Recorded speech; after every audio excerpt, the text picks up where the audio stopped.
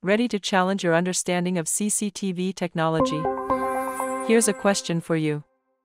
What is the main difference between dome and bullet CCTV cameras in terms of their physical use? A. Dome cameras are smaller in size, while bullet cameras are larger. B. Dome cameras are typically less expensive than bullet cameras.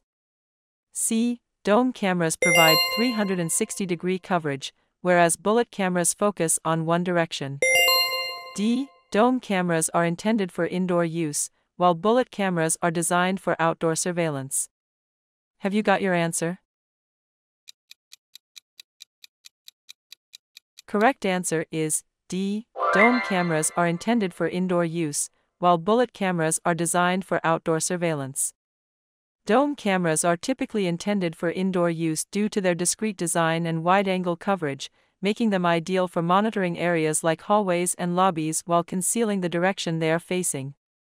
In contrast, bullet cameras are designed for outdoor use, featuring a more prominent and visible design that serves as a deterrent against crime. These cameras are aimed at specific areas needing surveillance, such as entrances and parking lots.